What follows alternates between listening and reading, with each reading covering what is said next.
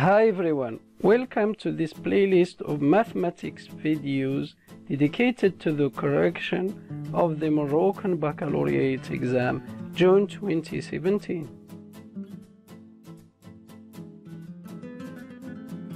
This is exercise number 2 and it is about probability calculation. For more profit, pause the video, do the exercise and then compare with the proposed solutions. Question number 1. Note that we have a classical random experiment, simultaneous drawing of 3 balls among 8 balls.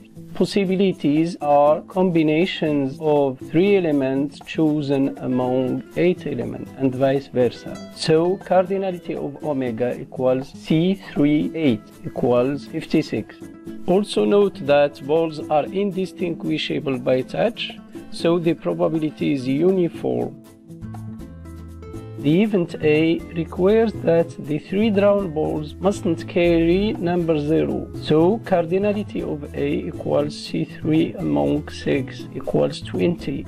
The probability of A becomes easy through the equiprobability hypothesis formula. P of A equals cardinality of A over cardinality of omega.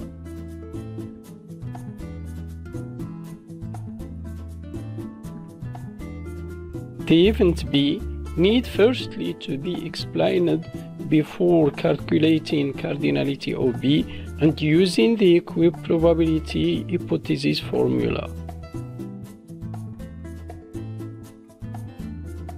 In question 2, the random variable is associated to the product of the numbers carried by the 3 drawn balls, so its possible values are 0, 4, 8, 16. The event x equals 16 requires 1 ball carrying 1 and 2 balls carrying 2. So its probability equals C11 times C24 over C38.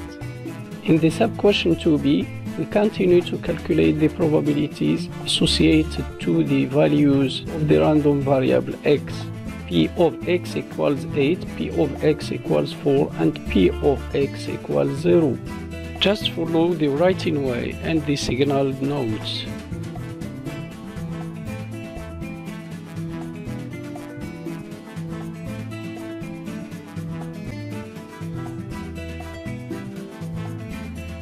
At the end, we set a sum-up table about the probability law of the random variable x. That ends our exercise. I hope you enjoyed this video. Don't forget to see my other videos. See you next time.